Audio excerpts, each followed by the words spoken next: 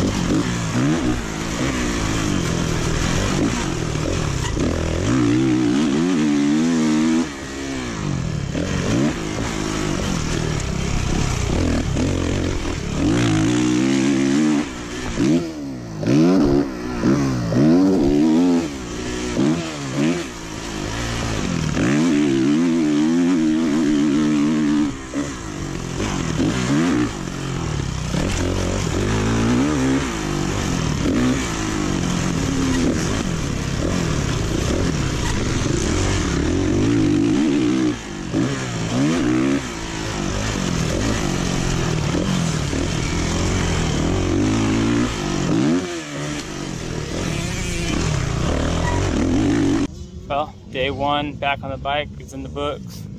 Feels good to be back, I know that. It was fun. Track was pretty good today. I kept it on 2 wheels, just took it easy, didn't push too hard, and tried to keep it on 2 wheels all day long. And felt good, so I'm glad to be back. Gonna be a while before I'm back up to speed, but I don't really care about that right now.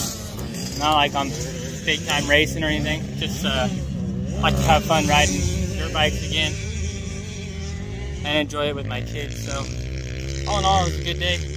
Glad to finally be back out here and doing what I love with the people I love. So.